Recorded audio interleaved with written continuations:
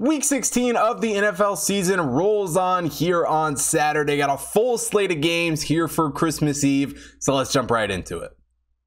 Now, the first game I want to take a look at here on Saturday is the Lions taking on the Panthers. The Lions come into this game as the 19th overall team in the Hot Tip Power Ranking. The Panthers are the 23rd overall team, and for better or worse, both these teams have actually had, decent runs here as of late. Obviously, the Lions have been absolutely outstanding here the last 2 months of the season, winning 6 of their last 7 games. That only loss came against the Bills by 3 points, that last second field goal on Thanksgiving. Overall, it's a Lions team that has just been playing great football. But for everything the Panthers have done to try and tank this season, they've won a few games as well. Didn't look great against the Steelers last week, but overall, Sam Darnold's first 3 starts here of the season have not been terrible, passing for over 500 yards and 3 touchdowns on the year for him. DJ Moore has been a decent receiver, 678 yards, 5 touchdowns for him. Devonta Freeman, taking over the rushing duties for Christian McCaffrey. Certainly hasn't been what he was, but still over 600 yards rushing for him on the season.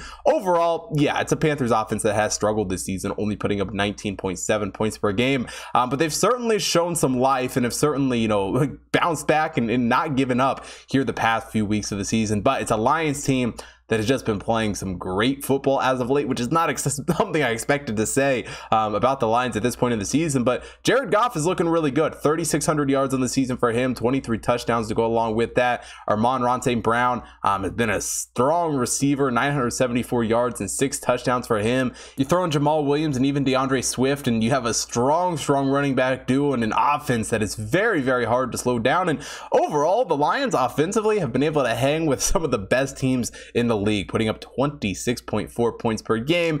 Now, the defensive side of things for the Lions were ultimately, their weak spot, especially earlier in the season. They've corrected a lot of that, but giving up 26 points per game is certainly not the defensive stat line you want. But the Panthers giving up 22.4 haven't been great on the defensive side of things either. But despite the Panthers looking better here the last few weeks, I think they're still going to struggle going up against a red-hot Lions team. I mean, the Lions have really come together and really have some core pieces. I mean, Jared Goff has really looked like a strong quarterback, and we know that he can be a good quarterback. We know he's played well in the past, and really with how they've looked and the direction this Lions team are going, I think they win this game pretty handily in Carolina, taking them -2.5 here against the Panthers.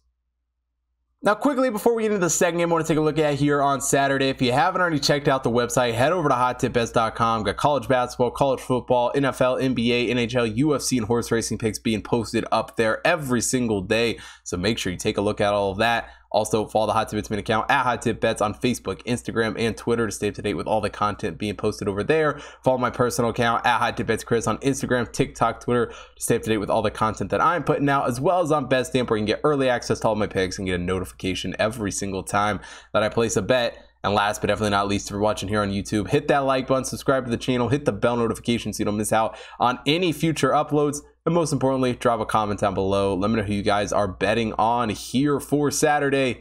And let's get into the second game.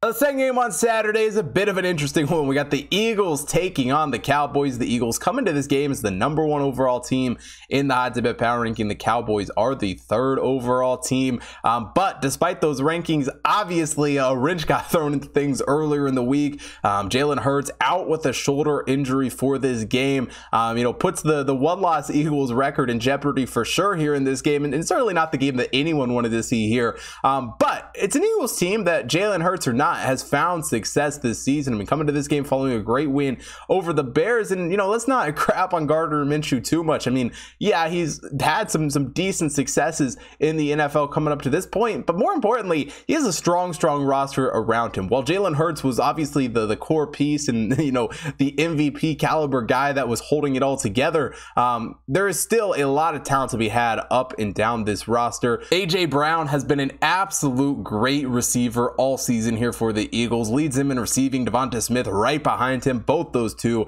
have been very, very good, and they'll miss a little bit of the Jalen Hurts running game for sure, but offensively, it's an Eagles team that I don't think is going to be hurting too bad. Yeah, they're probably not going to be putting up 29.4 points per game like they were with Hurts on the field, but Gardner Minshew is more than capable of leading this Eagles team to some success, and it's a Cowboys team that has had some struggles as of late, coming to this game following the loss to the Jaguars. And as good as Dak Prescott has looked at times this year, I'm just not super sold on him. I don't think Dak Prescott is the greatest quarterback that he's being touted up to be. 2,100 yards on the season for him, sure. CeeDee Lamb's been a great receiver with over 1,000 yards on the season, but I think a large part of the success from the Cowboys this season really comes more from the rush game. Tony Pollard has been great, rushing for 969 yards on the season. Obviously, Ezekiel Elliott has been, involved in the running game as well this season. And offensively, it's a Cowboys team that on the year has been just as good as the Eagles, putting up 28.1 points per game. And who knows what this game will end up looking like. But defensively, it's two solid teams. The Eagles are only allowing 19.1 points per game. The Cowboys giving up 19.2 points per game. And while obviously Jalen Hurts is out and Gardner Minshew's getting the start here, I just don't see this game being as big of a blowout as people are expecting now. I think the Cowboys, while are still a good team, I think they still have some weaknesses. I think they still have some struggles, and I'm really just not sold on Dak Prescott nearly as much as a lot of people are going into this game. I think the Eagles are able to keep this one close. They still have a lot of core pieces around on this team, a lot of talent to be had. Taking them +6 here against the Cowboys.